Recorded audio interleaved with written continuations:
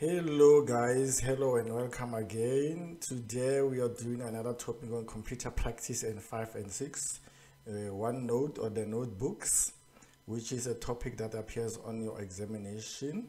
So I'm going to show you how to open OneNote, how to create OneNote, and how to use certain functions or a menu on the OneNote. Okay, firstly, you must watch how you open OneNote. Let's go to our start button. Okay, most of you at the bottom of your screen, you are going to have the start button. Actually, all of you on your PC, you're going to have a start button.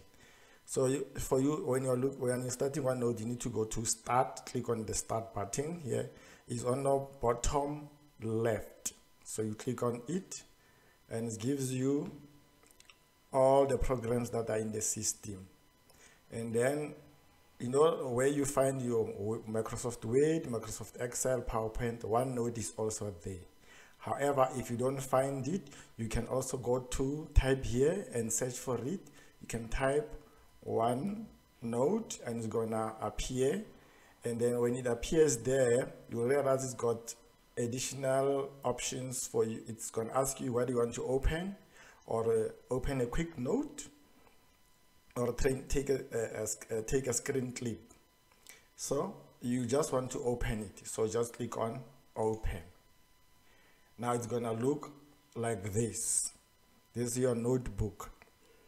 So this is the first step, how to open OneNote. You go to start, and then it will appear on the list of programs and you open it, or you type the word OneNote at the bottom and then it will also pop up, and then you click on open OneNote.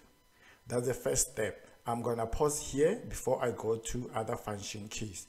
In the next clip, you're gonna learn how to use the menu, how to capture your names, and other things that students mostly find difficult in the exam, especially when their computers are connected to the internet. What are the challenges? What are the things to look out for?